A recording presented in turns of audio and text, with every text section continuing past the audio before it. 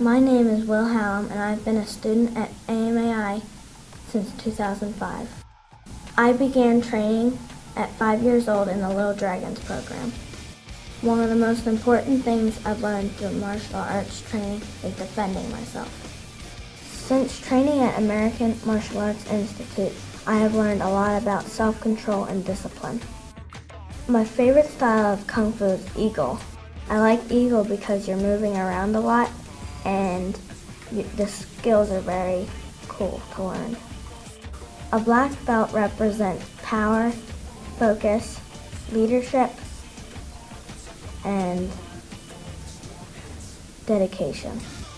Since becoming a black belt, I've learned that I have to be a role model in class and do my best because I know kids are watching.